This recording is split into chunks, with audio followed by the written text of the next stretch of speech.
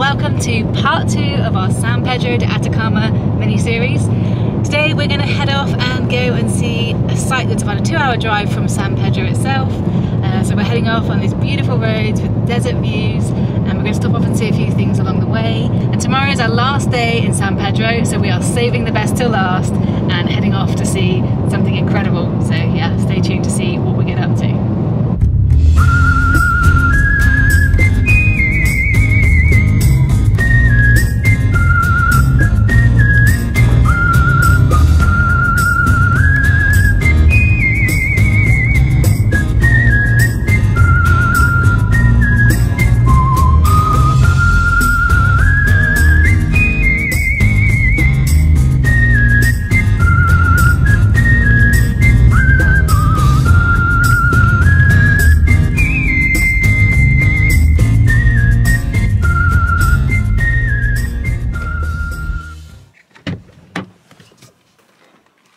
We've driven about 50 minutes south of San Pedro de Atacama, and as you head south, it's amazing how the landscape changes, and we are now in what I'd say is true desert. It really feels like the surface of the moon. And we've just pulled over by the side of the road because we've reached a really important marker point on planet Earth, the Tropic of Capricorn. Craig's so excited to see this sign. He's been talking about it for ages, like, I wonder if we're going to get to the Tropic of Capricorn at any point. And I'm like, the what of the what? When we were looking and researching into places to go in the Atacama Desert, I looked at pictures and this was one of the places that came up en route to where we're headed now. But yeah, how cool is that? So, latitude 23 degrees, 26 and 16. I just can't believe how quiet it is. If we just stay and say nothing. It's insane how calm and quiet it is, and then you feel like you're in the middle of nowhere and nothing's around, and suddenly some huge lorry goes flying past you, just as Craig tried to get out of the car a second ago. This vehicle went past you.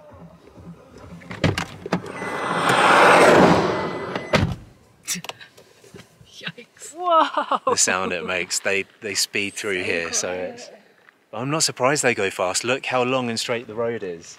Yeah. And there is absolutely nothing. And the scenery when you're driving along, this is such a relaxing drive. It's just the mountains, the desert, a few random donkeys and some rock stacks. That's about it. And if I turn around this way, you can see not quite as far this way, but equally there is just nothing coming. If you look this way, it's looking into the center of the plateau, and you've just got some salt plains down there, but mainly nothing but just Atacama Desert and big rocks. And then if I turn this way, so to the east of us, you've just got this mountain chain or chain of volcanoes. You can see the volcano that we can see in San Pedro coming all the way along, and then you've just got these volcanoes and mountains along here, and some of them have just got a little cloud sat on top of the peak. For us, this scenery is just so unique. Like, this is not the kind of scenery we're used to, so we're just a bit like, whoa, what are we seeing? It's like, really cool. So cool. But yeah, there you go, Tropico de Capricornio. A weird bucket list item for Craig, I think. So 23 degrees latitude. Well, there's only 2 of these. There's only the Tropic of Capricorn and the Tropic of Cancer, so it's pretty cool to see this. And also, because there's less landmass in the southern hemisphere of the Earth, this passes across less landmass than the Tropic of Cancer does. So you can see this from fewer places on dry land. There you go. That's something I never thought I needed to know, but thank you. What an incredible place. We've been stood here by the side of this road for about, I don't know, 10 minutes or so, and there's not been a single other car gone past. It is deadly silent here. But time to jump back in the car. We've got to drive about another 50 minutes to 1 hour to the main site that we're going to see this afternoon.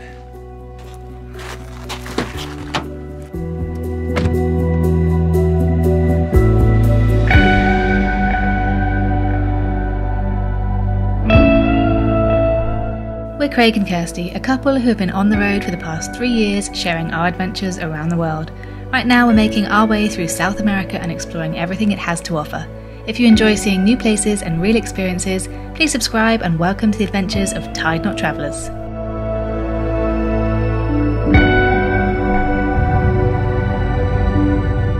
The Atacama Desert is located at the southern tip of the Andean Altiplano. which is the most extensive high plateau on Earth outside Tibet. Its position in this high altitude region is in the shadow of the snow-capped Andes Mountains, which block rainfall from the east. To the west, the upwelling of cold water from deep in the Pacific Ocean promotes atmospheric conditions that hamper the evaporation of seawater and prevent the formation of clouds and rain. This unique combination is what makes it the driest non-polar desert in the world. This barren yet beautiful place is also the oldest desert on Earth, and scientists use this land to research the dry, dusty conditions of the Atacama to reveal secrets about the key to life in other parts of the universe, such as Mars. This landscape and soil is the closest thing we have on planet Earth to that of Mars. For us, it made an incredibly unforgettable journey along the most desolate road we have ever driven, which then turned into a colourful array of life, including these tufts of grass for miles, emu, llamas and vicuña, all with the stunning backdrop of Volcan Minique. The Atacama Desert is a place that really has to be seen to be believed.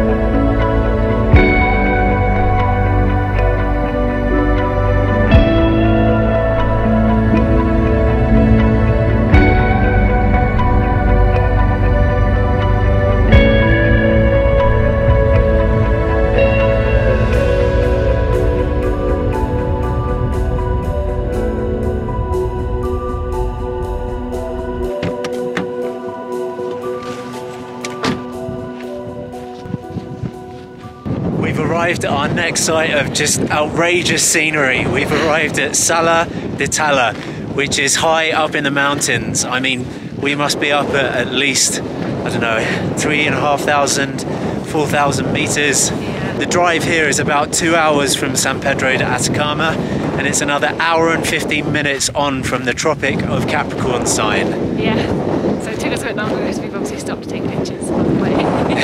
But we made it! We're going to see the Piedras Rojas, or the red rocks, and it's pretty cold here as you can tell, so we've had to layer up a little bit. We're so happy because we're actually supposed to stop in a town called Salar. We passed it about 40 minutes ago. Yeah, and we were supposed to buy a ticket there. We didn't realise, even though the tourist lady did actually write it on there. We just noticed that, so whoops. But luckily, the guy let us just pay 10,000 each here, and we can go in. We've got an hour and a half till sunset, so let's do this. We're lucky. Yeah, so we arrived and there was a park ranger who didn't speak, well, any English at all, and he was saying, no, you have to have ticket. So we got really stressed because it's another 50 minutes back to that town and 50 minutes back to here, so we haven't got time. We wouldn't have seen this, and it seems outrageous. We're like, we just drove all the way from Inglaterra. Yeah. Please listen. There was an English-speaking ranger inside, and he came out and just said, yes, pay us the money. It was 20,000 Chilean pesos for both of us to enter. But the drive here was absolutely insane. It's all about the journey, well, as much as it is the destination. We went through high altitude, there's volcanoes, there's guanacos, llamas, emus, crazy volcano rock formations, and we love the little tufts of grass that you see by the side of the road. We call them troll hair because they just like they look like little tufts of troll hair sticking up out the ground. But, I think they wake up at night and run around and do a little troll thing. As soon as the sun goes down. This place looks incredible. We had to choose with the amount of time we had left because of the high winds yesterday. We lost time. We had to choose between coming here to Salar de Talar or going to Laguna Caxa, and from looking online at pictures and things, we chose here, and by the looks of it, it's not disappointing. Yeah, I think we'd be happy with either choice, but you know, when you're in this part of the world, you've got a limited amount of time, and the distances are so vast. We are happy to have made it. All this Piedras Rojas everywhere. My awful Spanish. Let's go and see it.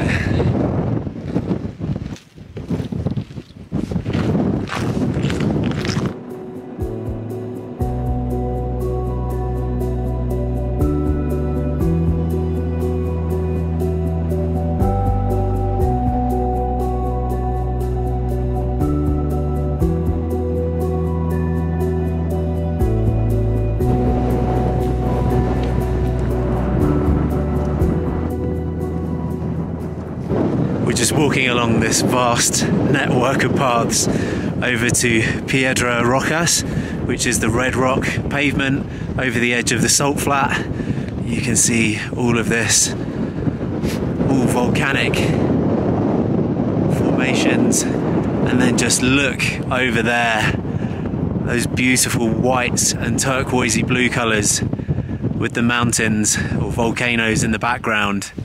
It's just such epic scenery up here. Yeah, I can't get over the colours, this is insane. The landscape. I feel like I keep saying that a lot, but I am speechless.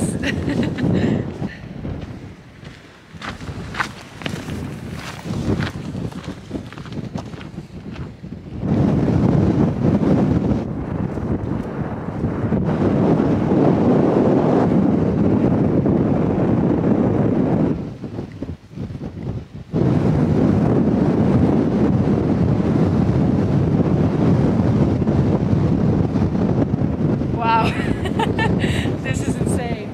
It looks like ice, and I can believe that it is ice because it's so cold, but I'm not sure whether that's ice or salt. Either way, this is insane, and the sun just going straight across it here. Yeah, the contrast of Piedras Rojas, this red rock, and then the whites and the turquoisey blue colours of the salt lagoon is insane. And just have the sun going down and reflecting off the salt surface is just insane. This is beautiful. Glad we came here.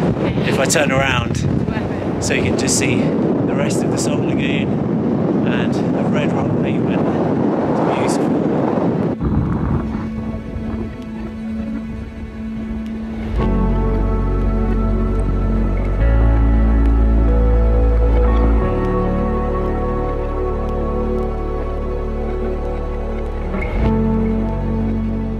Salar de Talar is a 46 square kilometre salt flat that sits at around 4,000 metres above sea level.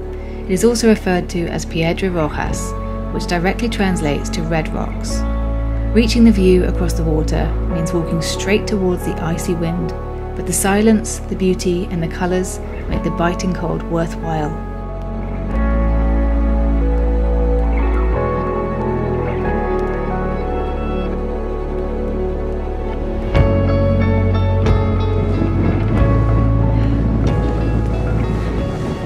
Amazing, and I just found out that actually the altitude that we're at right now is 4,500 meters, so that explains why it felt so much colder and crazier coming up here. It's actually the same altitude as the place we're going tomorrow, so yeah, higher than we thought. We thought it was like 3,500. But yeah, worth it! Look at this view, it's insane, especially being here at golden hour. The colour of this place is insane. The red rock, and then these whitey saline colours go into like aqua and turquoise colours. You've got like kind of a sandy beachy colour, and then the green on the dark colour rock. Just never seen anything like it. Absolutely stunning. And then the beautiful blue clear sky as well, which we are very thankful for after yesterday's weather.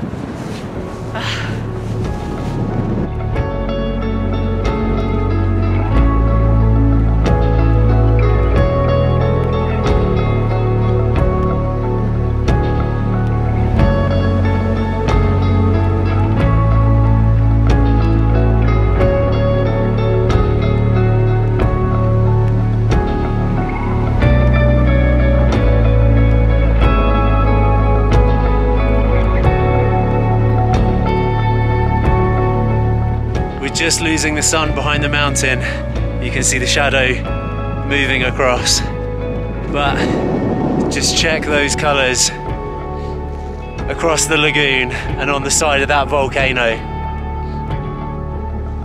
Such an incredible place. Run out of superlatives for this area. Just as a European seeing places like this, it's just such different landscape to what we're used to. Vast, beautiful landscapes.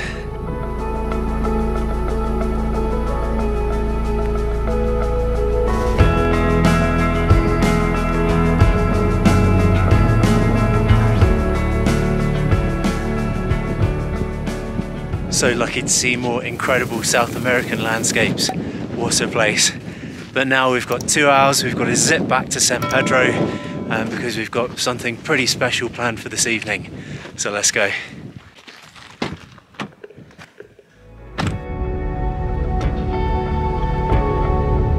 The drive back along these desert roads were equally, if not more stunning than the drive out. Watching the sky changing over this vast landscape was a key reminder of the cliche saying that it's all about the journey, not just the destination. Although the destinations in this part of the world are pretty mind-blowing too. Join us for our final adventure here in the Atacama Desert next week. Thanks for watching and feel free to say hello in the comments section. We love reading them.